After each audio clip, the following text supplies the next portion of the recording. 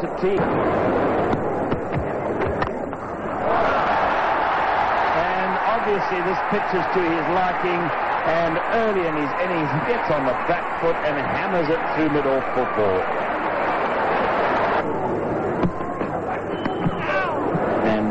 That is exactly the one they hope that he will fend away and maybe get caught in that position, but he lets it in. Just waiting for a little bit of treatment. Shortish ball from McMillan, big effort ball. Didn't bounce, I don't think, as much as he thought it would. Straight on the arm guard. Almost on the bridge of the arm guard, where the top of the arm guard finishes and the arm resumes. Not that there isn't an arm underneath the guard, of course.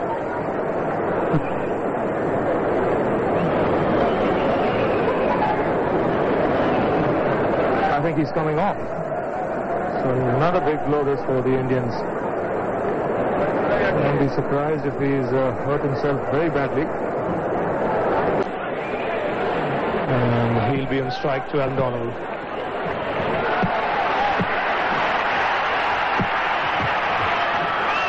And straight away a bouncer.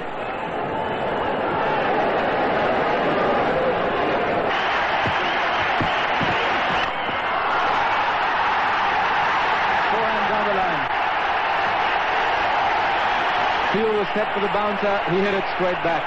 This is a completely different batsman out there.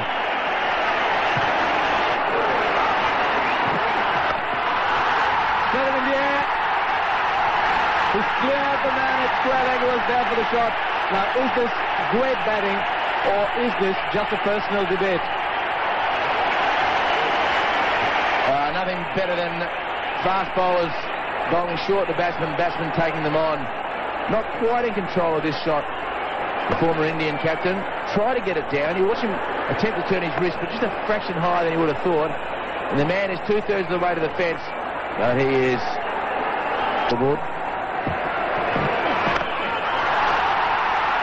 Oh, he lost the ball completely. The man down at square leg, he completely... So drinks over, and Brian McMillan into Azharuddin. It's wide outside the off stump, and it's hammered away to cover point for 4 more, giving him too much width, and Azharuddin in this sort of belligerent mood makes a meal of something like that, and he goes to his 50. No, he races to his 50. It's been a blazing knock from the former India captain. And Saib Kamani. They like it because it's going to be 4 more runs, but this was one of the luckier 4s. There have not been many. He's played absolutely brilliantly. Away it goes down the fine leg, and Adams will not get around to cut it off. With the spin and very risky, he just worked. That's 4.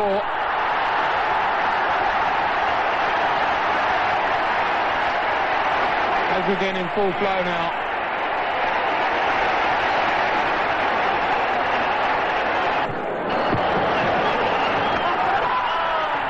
And a little bit of luck here. Another run for you. Under these circumstances, it often does. That's the second really full shot we've seen Azharuddin play. Both off spinners, the first off Simcox, this one off Adams, and they both went for 4 in the same area of the ground. And Azhar tells Kumble to stay down his end. The ball leaving the right-hander, and once it gets past in this fabulously fast outfield, it just wanders in, and Hudson has no chance. Kumble is sent to his vice-captain. You just stay down your end, Anil. I'll fix up my end.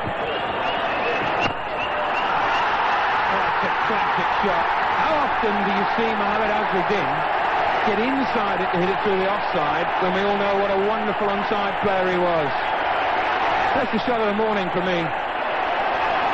288 for 7. Azharuddin's played this morning.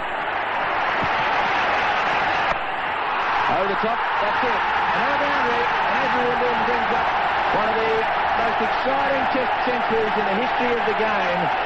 And standing applause by all and sundry, including the South Africans. And if you want to see fabulous test match cricket, and one of the great centuries of all time. What a performance. And he's repeated the dose. No man at the wicket. And in fact, that may have gone over the top. It has. But it's gone into the crowd on the fall. So he ends the first over after tea with a 6 off Adams.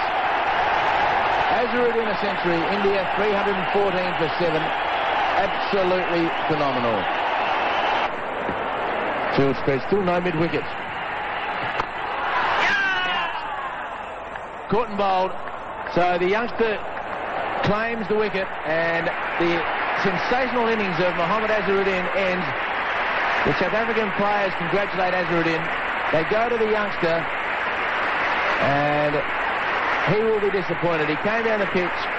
He tried to smack it past the bowler, but the applause that this man will get from what is a very, very big crowd at Eden Gardens. And Pat Simcox clap, and the crowd is packed in here at Eden Gardens, and they have witnessed one of the great centuries of all time in Test cricket. 109 from just 77, and 33 years of age, his 15th Test century after retiring hurt yesterday, his 4th century at Eden Gardens, and listen to that crowd.